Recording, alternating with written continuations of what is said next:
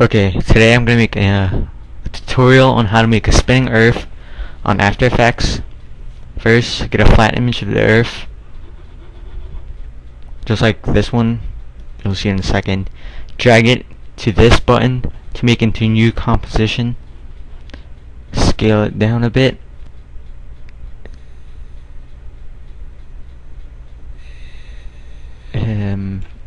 That's good. Go to Effects and Presets and type in CC Sphere. Drag it to the thing. Let me fix that. That's good. Okay, then go to Rotation. Go to Y Rotation and keyframe it by clicking the stopwatch. Go to end of the video. Type in 360 to make it spin once, 720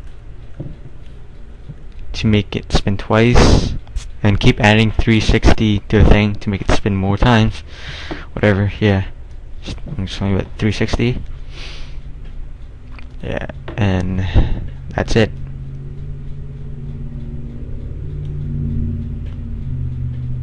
You should have a spinning earth. Ooh.